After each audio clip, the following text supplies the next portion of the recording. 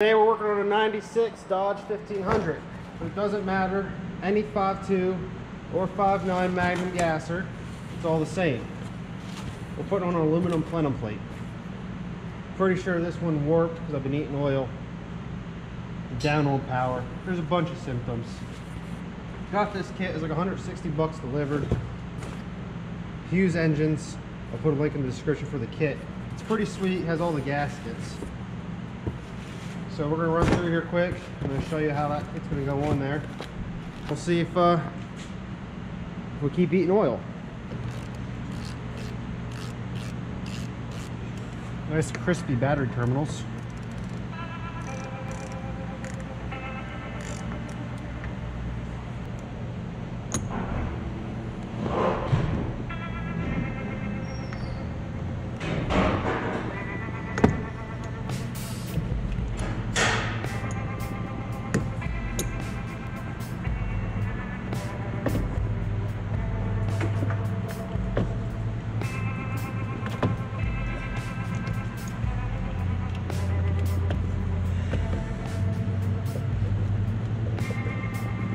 Now this truck's equipped with a quick access battery removal.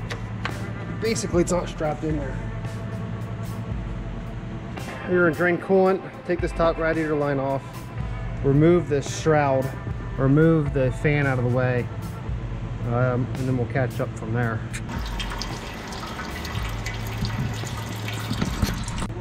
One guy goes, well, what the hell is this here? You're in a Chevy, you got a Ford coat on.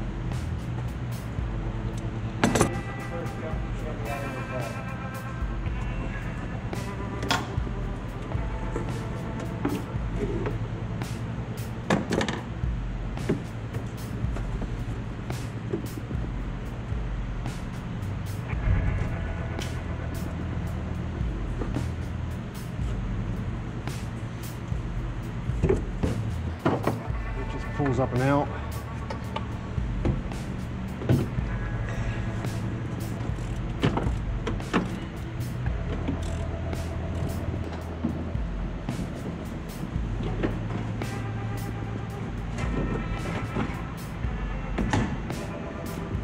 Now if you look, this is built for Dodge. Pre-notched. Somebody already had this cut out. The other one that I had, I just broke it out. You break these out here, that way you can get it out without having to take the whole fan off. So once you have it off, pre-notch it. It's easy to cut your hands on this.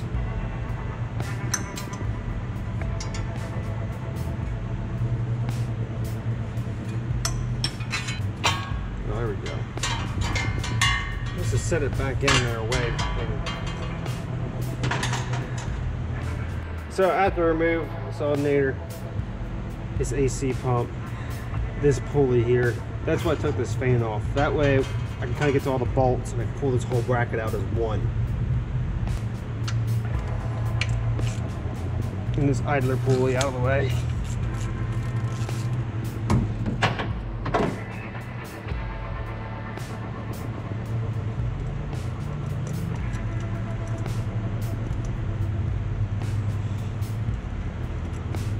Nice long bolt there. We're gonna get rid of this air box.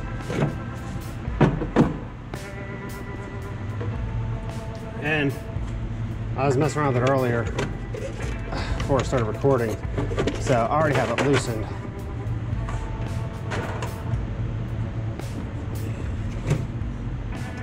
See all that up on that filter? I think it has something to do with PCV valve or I don't know, maybe I have bad PCV valves. That's the whole problem. Maybe I should just put some on here, I don't know.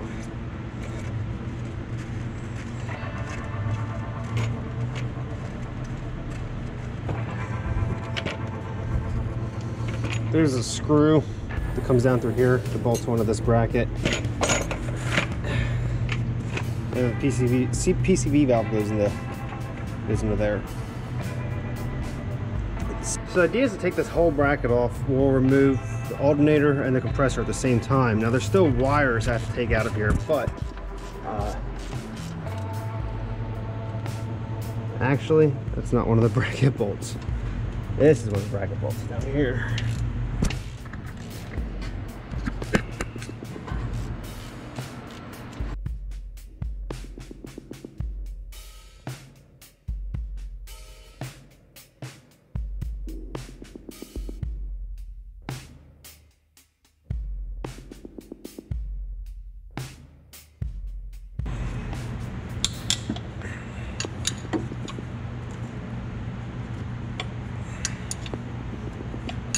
All right, now I always know that if I need that wrench again, where it's at, it's in the catch pan of coolant. Yeah, that's coming out. That's getting redone anyway.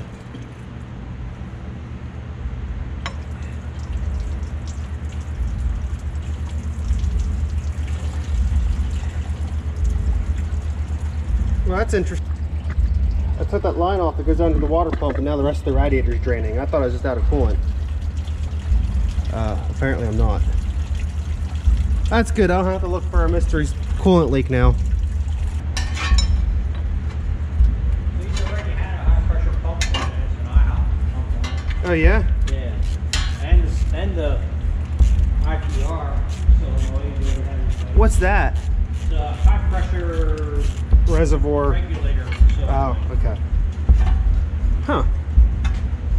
So you're not thinking it's that? From what I'm seeing is, I don't know if I'll pull it up. I got this much time in this thing. He's No. disgusted. He's just trying to sell the truck. Yeah. He said he's gonna call around and find somebody to come and take it. I said, okay. I got I'll give him hours $2,000 of for it. Probably take it.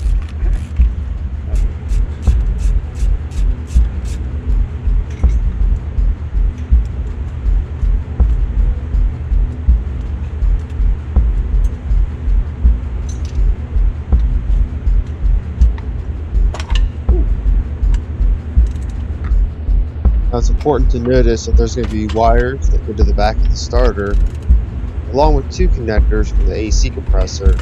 These need to be removed before you can get this bracket up out of the way.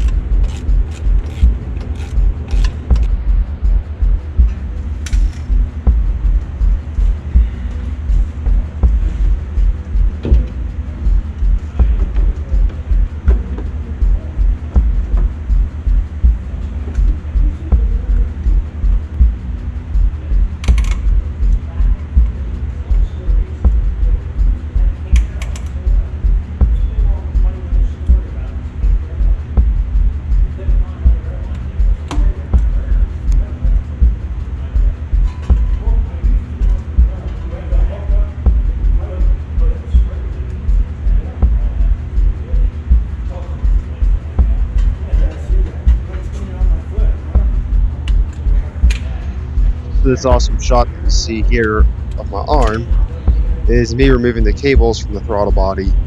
They just snap in and out. If you need to, you can use like a screwdriver to pry on them a little bit. It might make it a little bit easier for you.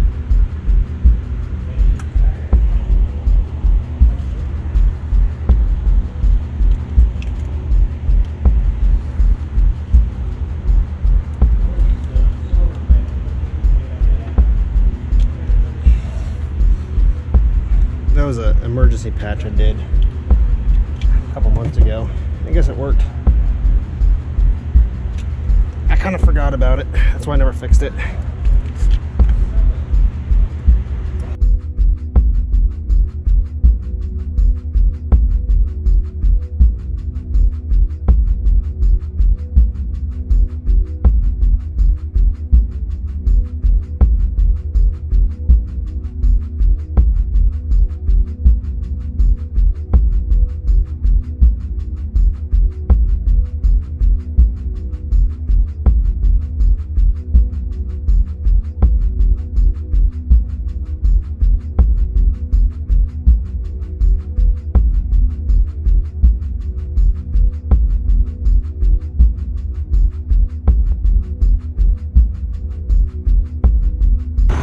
Think there's oil in there?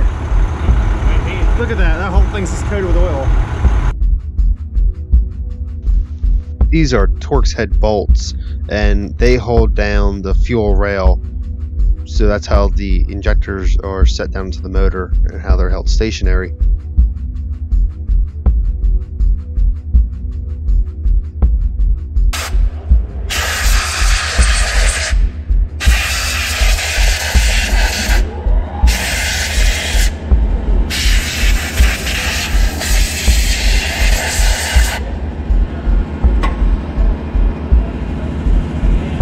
Now, well, these clips are, whatever the clip parts are, they must have broke them off because these came off. But the other side ain't, so I gotta figure that out.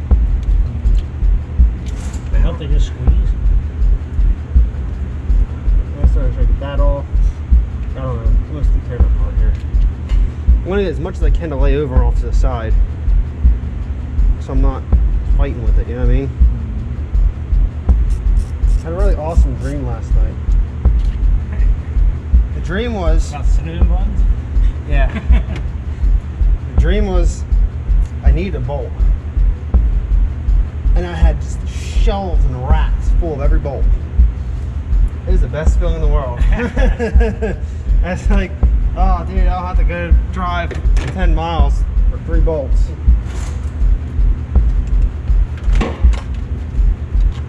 I think it's telling the future, honestly.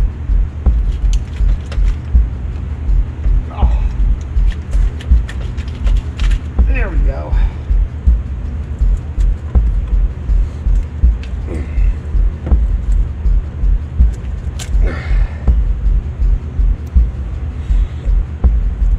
See, there's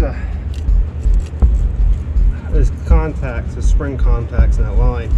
And the idea is that you drop this tool, that collar on there, you can push them and it'll pull it out of that nipple. The metal ones are nice. You had these plastic ones. I didn't think it was going to work for a second, but I guess it did.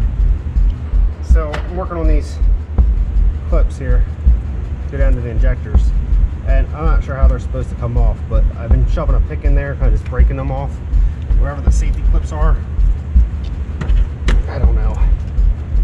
Kind of come up under here, the front of it. Oh, see, there's one.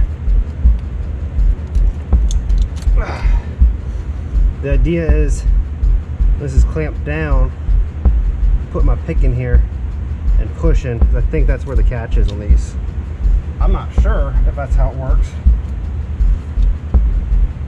but the point is, they're coming off. Alright, you get the full line removed, you get all your electrics off the injectors. That whole thing just pulls right off. You can set that out of the way now. And then kind of assess where we're at. I think I'm ready to take this intake off. Vacuum line here. That's off. A vacuum line here going up to the brake booster. That's off. There's some kind of vacuum valve there, but I don't think that's going to matter much. What else can we get out of the way here?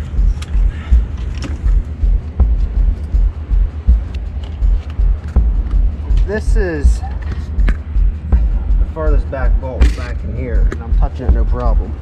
2, 3, 4. So how many we got?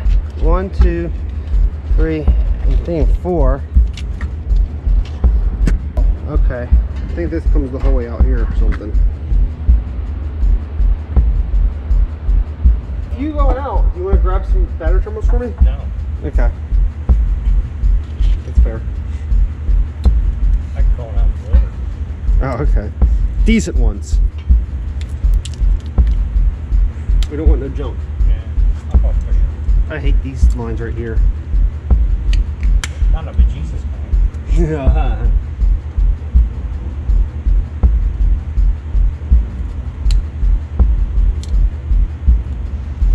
It's important to note that in the kit you actually do get another one of these radiator lines, so if you have to cut it off, you can. That's probably what I should have done here.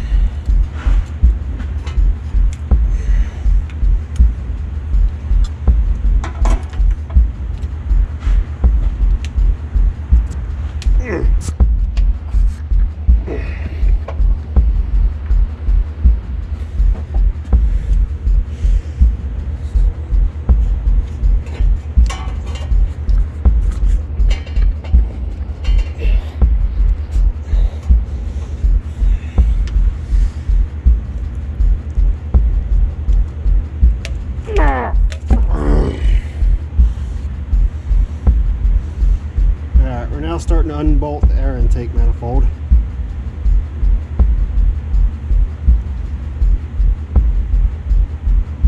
Which is exciting. Because that means eventually we're going to start putting things back together.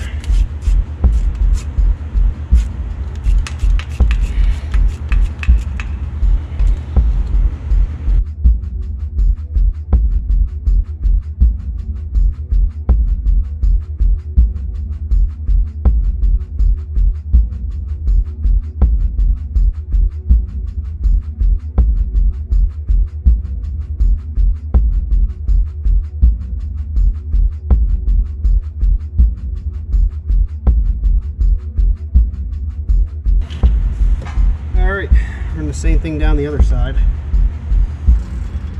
Now, because I'm a professional, my camera died, so I didn't get the shot of me taking the air intake out of the truck. However, once all the bolts are out, you simply just lift it straight up and out. Ooh.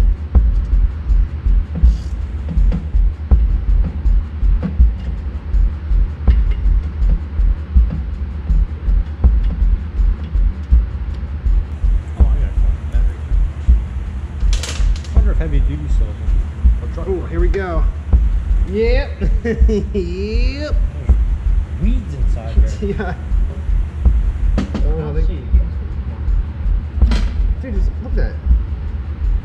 Oh, the oil's been playing out. You're looking at it. Yeah, the whole. Yeah. I got you. It's gone. There's an ugly looking freaking air intake now, isn't it? That shit's been burning for a while.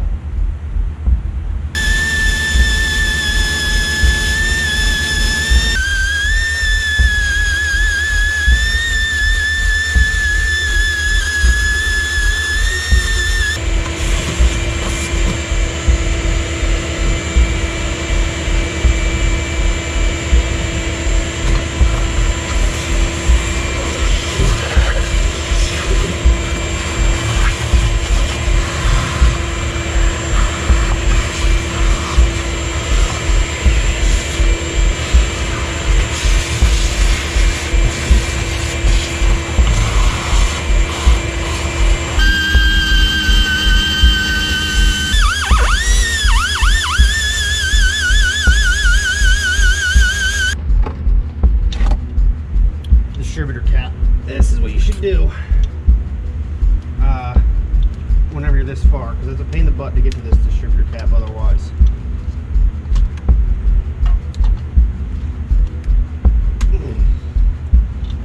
Which is the reason this never got replaced.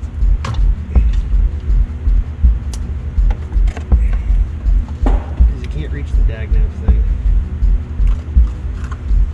This rotor piece here.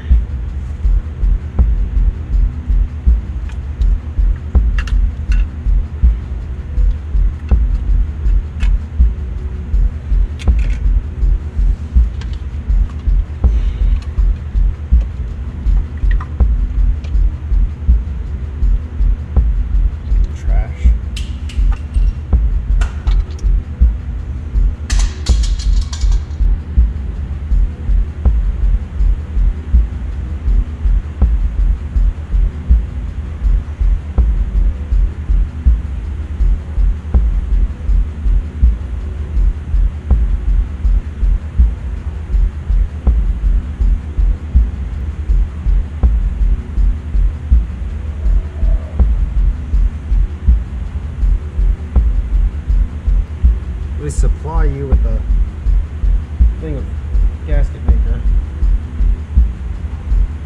I thought it ran a little short, so.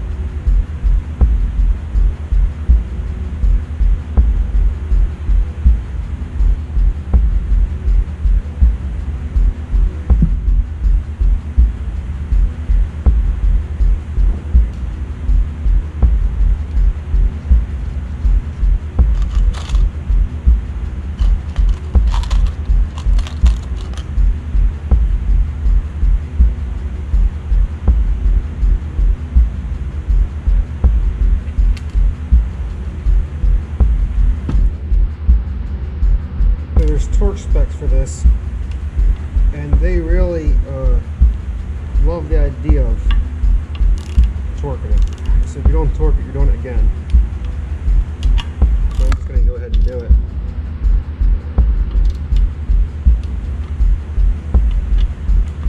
They even have their torque pattern listed on this paper, so it's sitting here. The directions are pretty decent.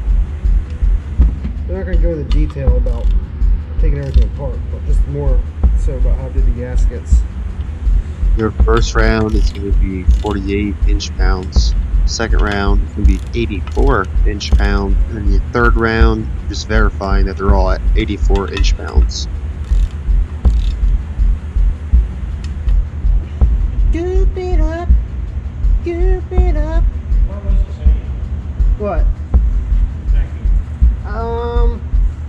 Over by the compressor, there's like a male. Yeah. Huh? I just said I found it quickly. It's very important that you keep the corners between that rubber gasket and the intake manifold gaskets. As you can see, I am doing there. Put it on both the top side and the bottom side of your rubber pieces.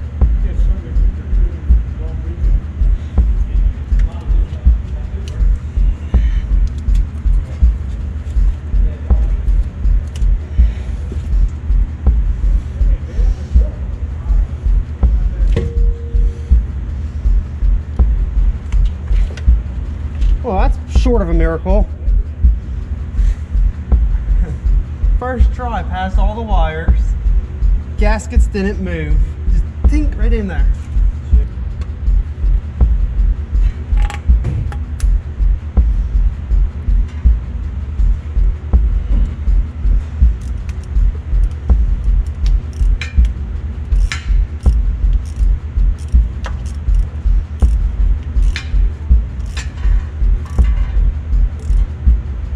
Now we're going to torque down this intake.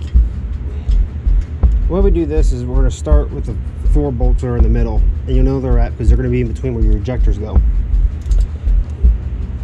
So we're going to start with 36 inch-pounds. Right there. Cross over.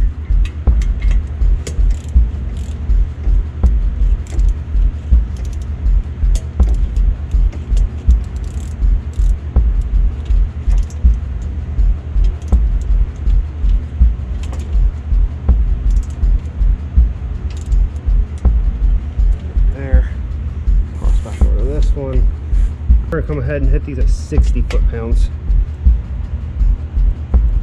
Inch-pounds, I'm sorry.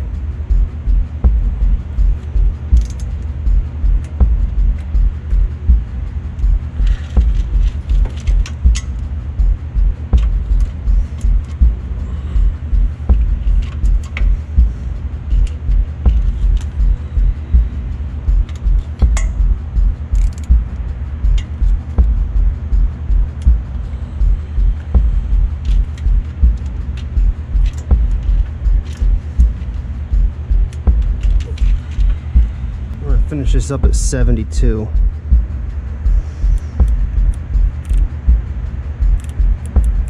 There's 72.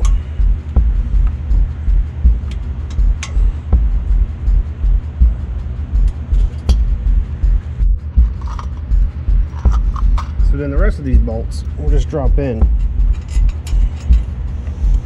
and they're all going to get torqued right away to 72 inch-pounds, which is 12 foot-pounds. No, it's not. Nope. It's 6.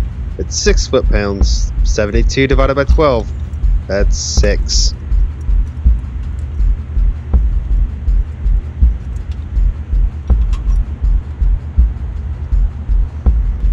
Now it's important to note, as you tighten the rest of these, you can go right to 72 inch-pounds.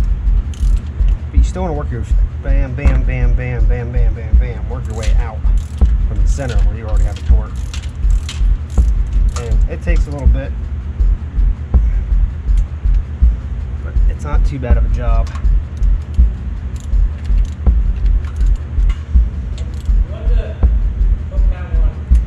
No, I just hit 144 inch-pounds to get 12 foot-pounds. His math is cool. Starting to look like a motor again. Yeah.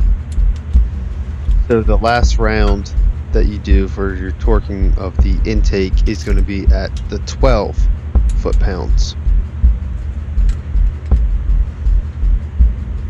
That's a big intake. It's a lot of power. Oh, is that what it is? Yeah.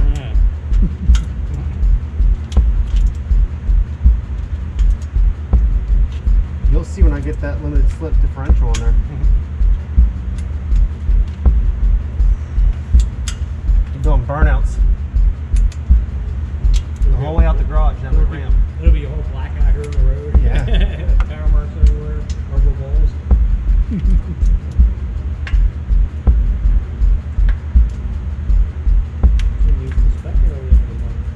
Yeah, I said that. We'll get there. I'll let you know. That's why I have a bunch of parts I'm putting on right now. Yeah. I didn't look at the back brakes yet, but I have an extra set at the house. I got them in a flea market.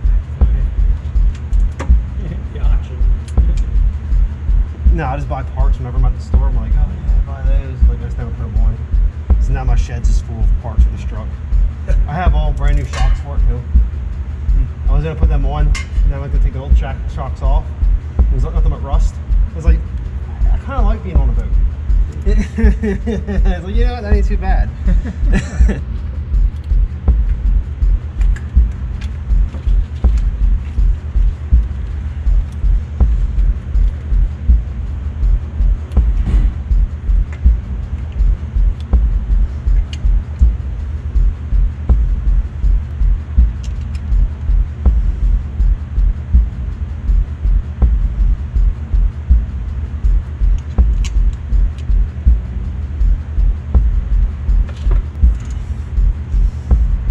Did I mention earlier how I'm glad I'm doing this in the shop and not outside?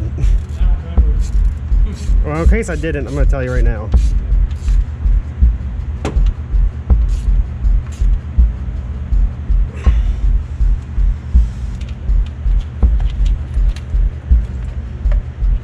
Well, that battery's dead.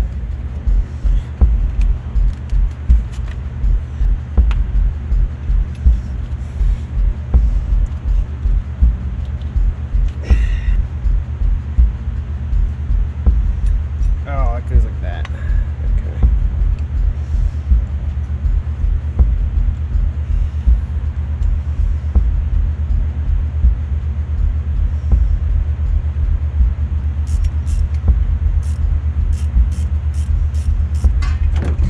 Huh.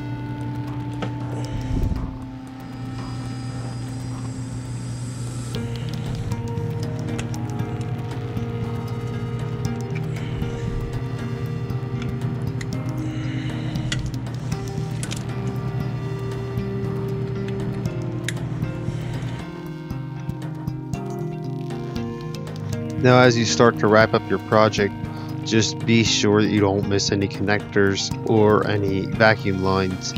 And if you're not good at memorizing these things or knowing how your engine's set up, then it's a good idea to label everything as you take it apart. I want to say that at the end of the video, because I wanted that to really stick with you and you remember that. Label your stuff if you don't know what you're doing.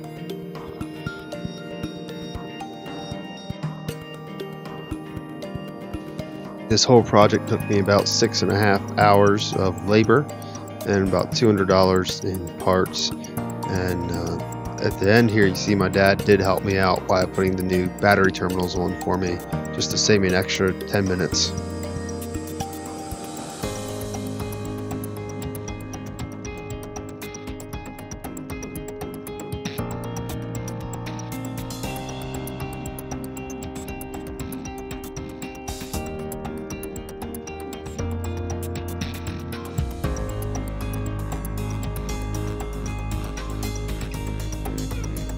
I just want to thank everybody for watching, and if anybody has any questions about any of the steps along the way, feel free to leave me a comment and I'll do my best to give you an answer.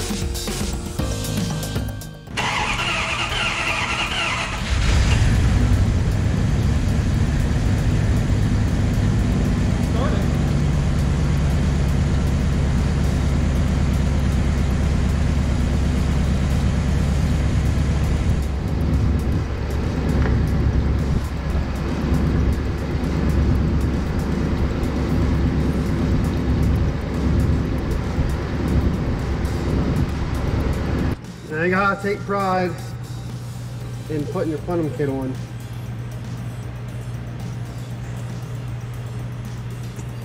Now everybody knows.